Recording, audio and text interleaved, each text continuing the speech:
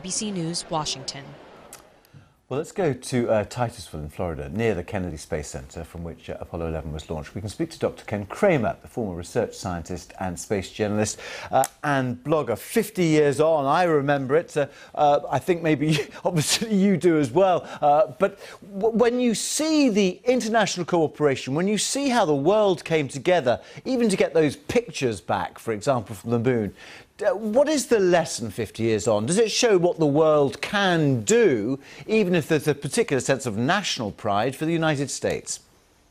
Oh, absolutely. The world can work together. NASA is all about the peaceful exploration of space. So this is a way humanity can work together in a peaceful way to advance everybody's well-being. So it's a wonderful thing. Yeah, I was watching it 50 years ago. I looked up the moon, up at the moon, and I couldn't believe there were two men walking on there. But because I was just so young, I was just a child. And now we're going back. I'm really glad we're going back. We should have never stopped going to the moon. There's so many great things, great science and benefits to humanity from exploring space. Isn't it, though, wrong when people say that the space program stalled? I mean, the space program stalled in terms of putting men on the moon, but so much science has been learned since that event 50 years ago.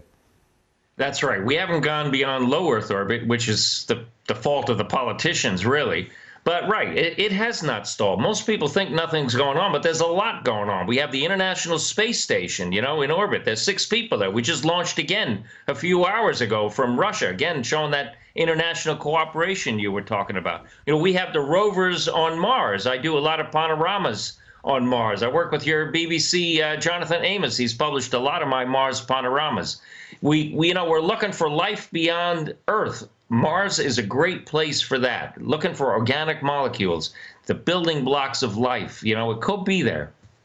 And NASA's now, committed to 2024, getting back onto the moon, and then that expedition to Mars. Do you think it will be a national competition as it was 50 years ago, in particular between the former Soviet Union and the States? It won't be a competition like that because we're actually working with the Russians right now. As I mentioned, our astronauts, your Tim Peake, India, China, they launch on the Russian Soyuz rockets to get there. So we're going to work with ESA. ESA's going to build a service module for the Orion crew capsule that will actually send our people back to the moon. So this is very international cooperation. It's a way to spread the cost, and then we can do a lot more than just all of us working alone. So it's international cooperation instead of international competition. All right. OK, Dr. Ken Kremer, thank you very much indeed for joining us here on BBC World News. Just before we go, let's